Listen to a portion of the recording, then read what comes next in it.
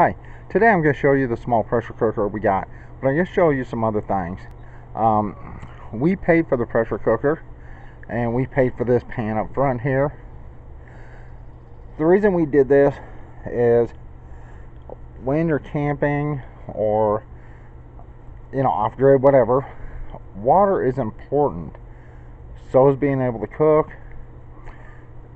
Now you have to understand, when you cook something, if you use 4 or 5 pans, that's a lot of water you're going to have to use to clean those 4 or 5 pans.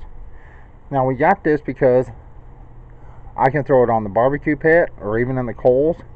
I can throw this in a campfire. We can use the pressure cooker on the stove, my butane stove, even a hot plate running off the generator if I have to.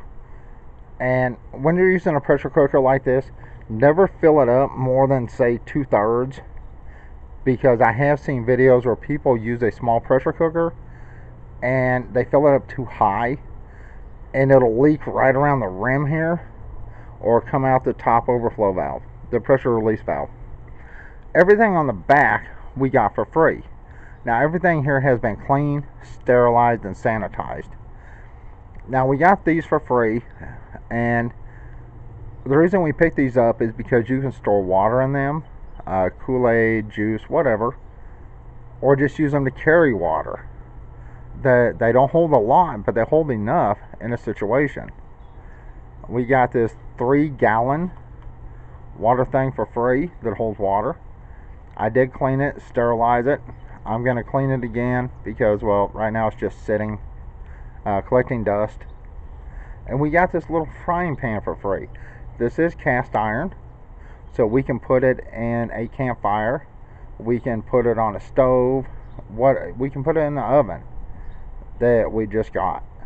So there are various uses, but mainly I wanted to talk about this little pressure cooker. Now I'm going to show you how to open this. It's really easy. A lot of people think it's confusing. This is a Skyline.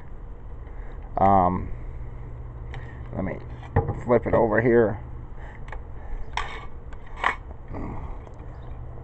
It's a Skyline 6004. I hope you can see that, because I really can't see out the screen. Now if you have one of these, or get one of these, or one like it, they basically open the same way, which is really easy. Push down, turn. Alright, now you will see right here, the bar that goes across is the same. It's left in place. Do not move that. You'll see little dots on the lid. Maybe. There we go. Here and up here. Now there's a little dot on this top up here that you can barely see. But basically what you're doing is, with this handle and with the dots, you're making a plus sign. Alright? Then you take it, slide it to the back, and just lift up and out. As you can see, everything's in there. And to put it back in, you do it the same way. You put the back in first, put the front in, get them stationed, and then close. And that's it for this. The reason I'm talking about this is because, once again, if you're limited on funds, you can find things for free. Once again, I do have to season the frying pan. It has been cleaned. I do have to season it. It is cast iron. We got it for free. We got the water jug for free. We got these 2 little carrier things for water, juice, whatever, soda. We got those for free. All I had to do was clean them up, sterilize, and sanitize them. Now this pan here we got at the garage sale. We paid $3 for it.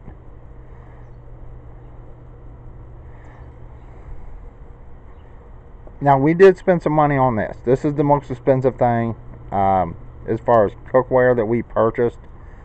It was $40, I believe, $45.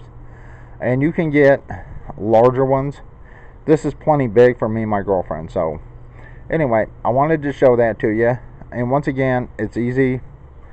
Push down, turn.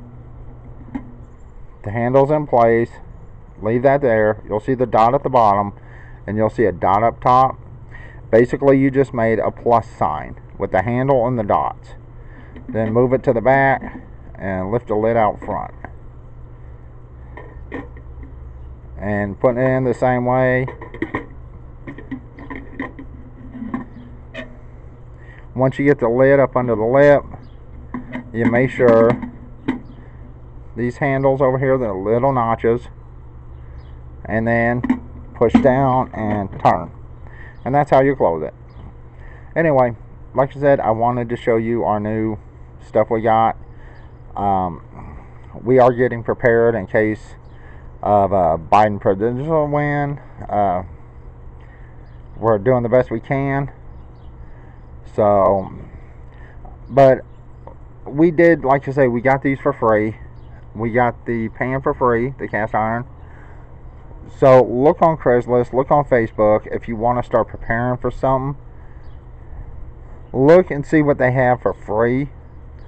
You can find everything from gas cans to dressers on Craigslist and Facebook. And think about what you're going to need. Think about what you want to have in case, you know, these idiots in Washington do stop gas and oil production. You're going to need water. You're going to need food. You're going to have a way to cook. You know, you're going to have shelter. If you have a car and they stop all gas and oil production, you're not going anywhere. You know, if your job is 10 miles away and you're driving to work every day now, if they stop producing gas and oil, drilling for oil, which is what they said they're going to do, you're going to be unemployed. You're going to be stuck at home. So figure what you need to do to survive and what you need to get to survive. Alright, anyway, I just want to talk about the pressure cooker, and I went off on a little rant here, but once again, check Craigslist, check Facebook. You can get all kinds of stuff for free. And if you have the money, buy you some type of pans that you can use on a barbecue pit or in a fire pit. Anything that you can place directly in the fire works much better. I would not place this directly in fire because of the plastic handles, but this definitely. The cast iron, definitely. So, like I said, this is more or less about the little crock pot here. Well, pressure cooker, not crock pot, but pressure cooker. And be very careful when you use these because steam will come out here on top. So be very careful when you move it, when you cook in one of these. Anyway, that's it. I'm fixing to go. Anyway, I hope everybody stays safe. Hope nobody gets this virus stuff that's going around. And everyone, let me get Midnight in here if I can see him.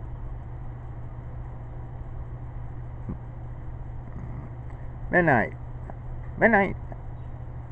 Hey. Yeah, huh. Alright, well anyway, that's it, and everyone have a good day.